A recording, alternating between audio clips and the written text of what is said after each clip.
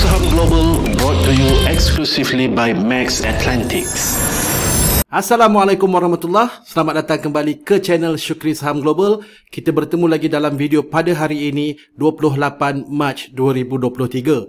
Jadi dalam segmen ini yang pertama kita akan melihat apakah berita yang telah menjadi headlines dalam masa yang terdekat ini. Selepas daripada itu kita akan melihat bagaimanakah dengan pengumuman data-data ekonomi. Next kita akan melihat bagaimanakah dengan performance pasaran major currency dan juga kita akan melihat pasaran cryptocurrency. Finally kita akan melihat bagaimanakah dengan performance aset-aset utama yang saya perhatikan sepanjang minggu. So jangan ke mana-mana, stay tune. Untuk makluman, MultiBank Group, penaja segmen Coffee Time ini sedang mengadakan global demo competition dengan total hadiah bernilai $300,000.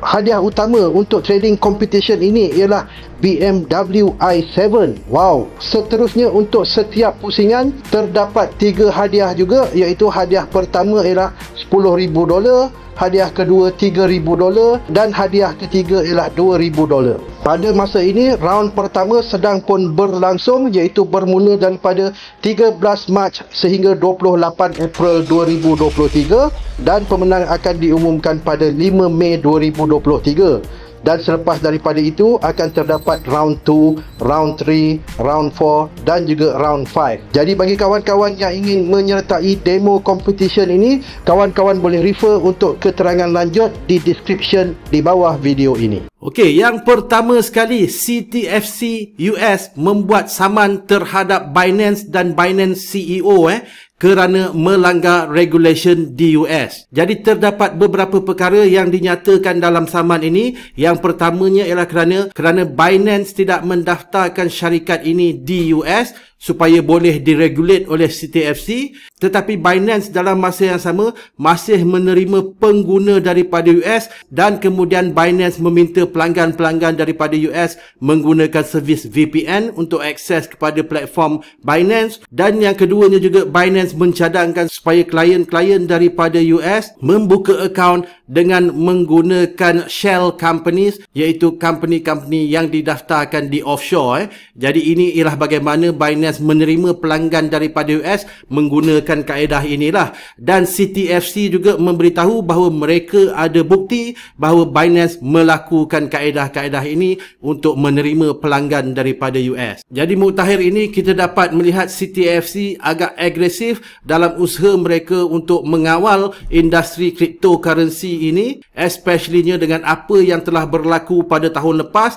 pada tahun 2022, yang mana kita dapat melihat Terra Luna telah collapse. Dan seterusnya juga ada Three Arrows Capital juga yang telah collapse, Celsius, FTX, semuanya telah collapse. Jadi CTFC dilihat mempertingkatkan kawalan untuk mengelakkan daripada perkara-perkara buruk ini terus berlaku, especially-nya di US. Dan seterusnya juga terdapat perkembangan bahawa CTFC juga sedang menyiasat Coinbase. Jadi walaupun Coinbase ini didaftarkan di US, seterusnya di listing di US, nampaknya CTFC bukan sahaja mengambil tindakan terhadap Binance, iaitu entiti di luar dari US, malahan CTFC juga nampaknya membuat siasatan yang terperinci terhadap Coinbase, iaitu syarikat yang berpengkalan di US sendiri. Jadi seterusnya news ini juga menyebabkan kelemahan berlaku dalam pasaran cryptocurrency semenjak daripada semalam. Alright, seterusnya kita akan melihat bagaimanakah dengan data ekonomi.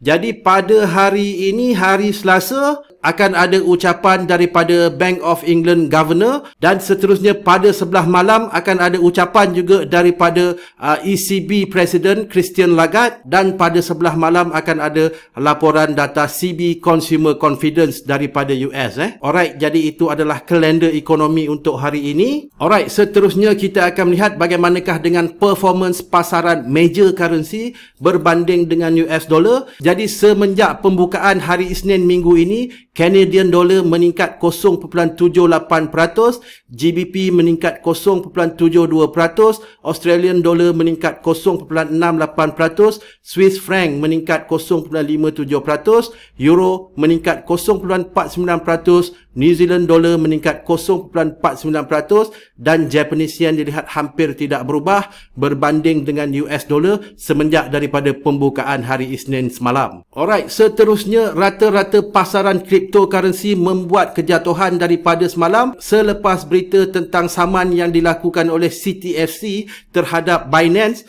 yang mana kita dapat melihat Litecoin jatuh 7.27%, Bitcoin Cash 3.6%, Bitcoin 2.25%, Ethereum 1.9% berbanding dengan US dollar semenjak pembukaan minggu ini, manakala hanya XRP saja yang dilihat masih lagi mencatatkan kenaikan yang positif, iaitu 8.27% semenjak daripada pembukaan minggu ini. Alright, seterusnya kita akan melihat kepada pasaran dollar index. Jadi semalam seperti yang kita telah discuss bahawa dollar index sedang mencuba paras resisten 10330 dan 10350 ini, dan kemudiannya kita dapat melihat dollar index membuat kejatuhan kembali, iaitu jatuh semula sehingga ke paras 10250 pada pagi ini. Alright, jadi overall saya masih lagi melihat pasaran dollar index adalah berada dalam keadaan yang bearish untuk short term ini, dengan paras resisten yang paling hampir ialah di paras 10350, dan sekiranya membuat kejatuhan maka paras support yang lebih utama ialah di paras 10100. Alright, seterusnya untuk pasaran gold. Gold dilihat masih lagi struggle untuk membuat peningkatan semenjak daripada hari Jumaat yang lepas, yang mana gold membuat kejatuhan selepas mencuba paras resisten yang sangat-sangat penting, iaitu di paras 2000, dan kemudian kembali membuat kejatuhan sehingga ke paras 1943.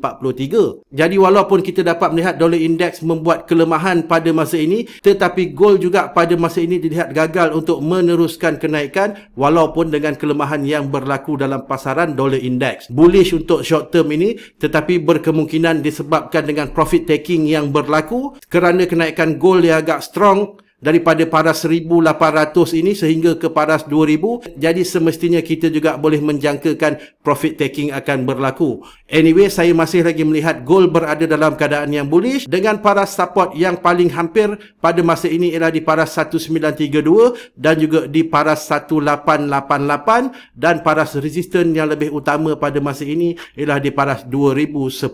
Alright, seterusnya untuk pasaran Bitcoin. Jadi Bitcoin daripada semalam juga membuat kejatuhan, iaitu daripada paras 28,200 kembali jatuh mencuba paras support ini, iaitu di paras 26,500, especially-nya disebabkan dengan berita CTFC menyaman Binance yang keluar semalam. Jadi pada masa ini tekanan jualan untuk Bitcoin dan pasaran cryptocurrency adalah sedikit meningkat disebabkan dengan perkembangan tersebut.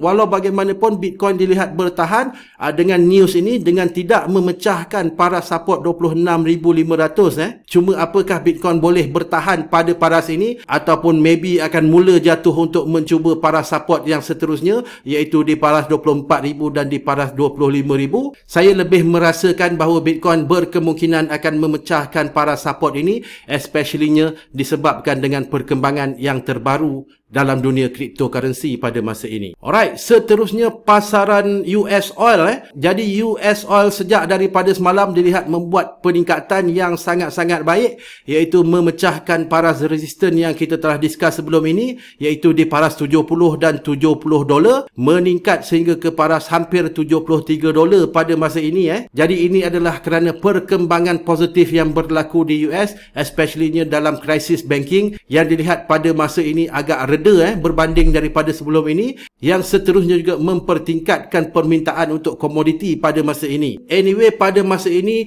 oil dilihat berada pada paras resisten yang agak penting, iaitu di paras 73 dolar, dan sekiranya momentum bullish ini masih lagi boleh berterusan, maka berkemungkinan oil boleh meningkat untuk mencuba paras resisten yang lebih tinggi daripada sini, iaitu di paras 80 dan 82 dolar, dan paras support yang lebih utama pada masa ini ialah di paras 66 dolar. Alright, jadi itulah update untuk video pada hari ini. Again, apa yang saya kongsikan ini adalah pandangan saya terhadap pasaran, dan semestinya pasaran boleh berubah pada bila-bila masa saja. Alright, semoga kawan-kawan mendapat manfaat daripada perkongsian ini. Kita jumpa lagi dalam video yang seterusnya. Assalamualaikum.